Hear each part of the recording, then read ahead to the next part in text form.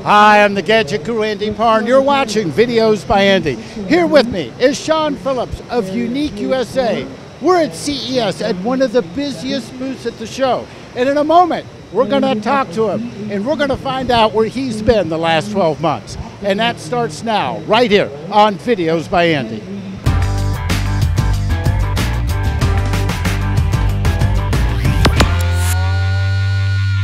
Okay, let's turn the clock back just 12 months ago. We're at CES, or let's say you're at CES. You have a nice booth, but you basically have one copter here, a Q500, not even a 4K model. Now let's fast forward 12 months. You now have a full line of copters. What in the heck have you been doing the last 12 months? Well, first of all, Andy, it's great to talk to you again. And you know, one of the things about Yuneec is we actually have a pretty rich history in electric aviation. For 15 years, we're an ODM manufacturer, helping a lot of RC and hobby companies as they built out their flying platforms. From the very get-go, we focused on this idea. We wanted to make electric aircraft that were ready to fly right out of the box, easy to fly once you got them out of the box, and safe to fly. And so, even though a year ago you only saw one product, behind the scenes, we've been working in this industry for 15 years, including launching, as you may remember, 6 years ago, one of the world's first manned electric aircraft that basically uses the same brushless motor technology, albeit at a much bigger scale that the drones you see behind us look. And to your question about what happened in this last year is, we've always had a plan to have products that met all the different consumer needs. Whether it's an entry-level consumer, what we call a prosumer, somebody that may be using their drone to shoot wedding photography or maybe do roof inspections, all the way up to truly commercial drones. Like right back there, you see a big Tornado flying. So whether it's the Typhoon line or the Tornado line, we've been thinking about what are the right segments to be in, the right products to meet the needs, but always with one kind of lodestone behind it all, which is we want to make drones that are so easy to fly that you can do the thing you really want to with them, whether you're taking photographs of your family at the beach or you're doing infrared focused analysis of a wheat crop in Illinois. We want to be able to make it easy for you to use your drone. Do you think, looking at your current lineup, and realize, I understand new products will be coming out periodically, but do you think you have the majority of your platforms covered at this stage? Like that Yuneec, that the Typhoon more is your entry level. Right. Then you have that Typhoon H as a step up. Then the Tornado platform as commercial ahead. Or are there more bases to cover?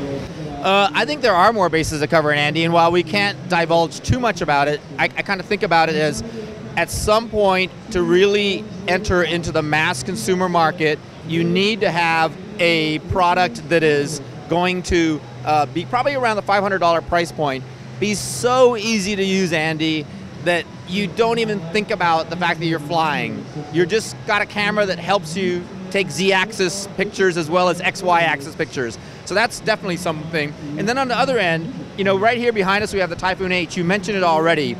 We launched the basic model, which is a very cool product with some obstacle avoidance already.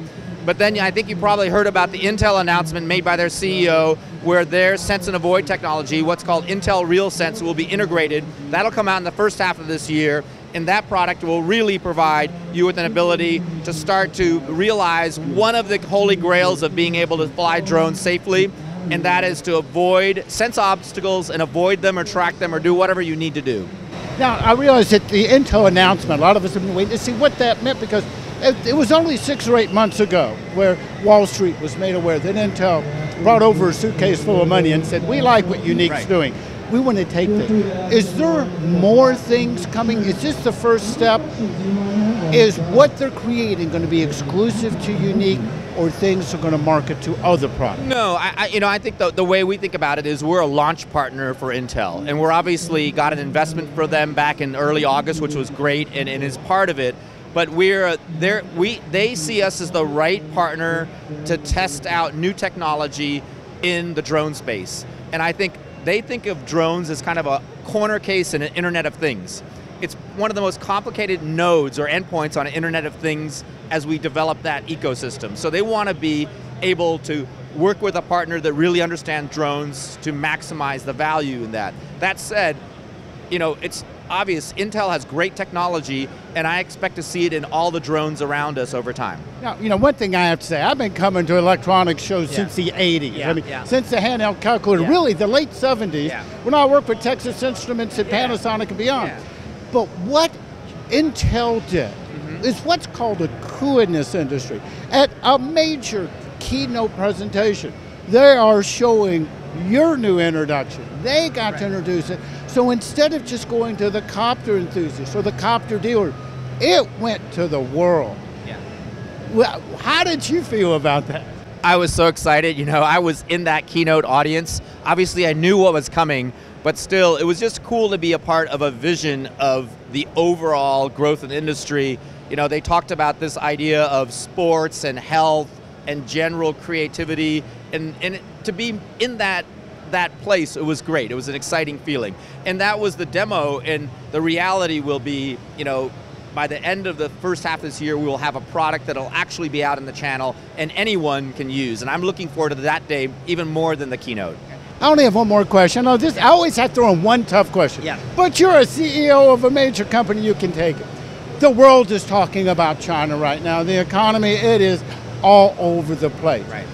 How is that, if any, how is that going to affect the production of new technology? How is it going to affect Yuneec?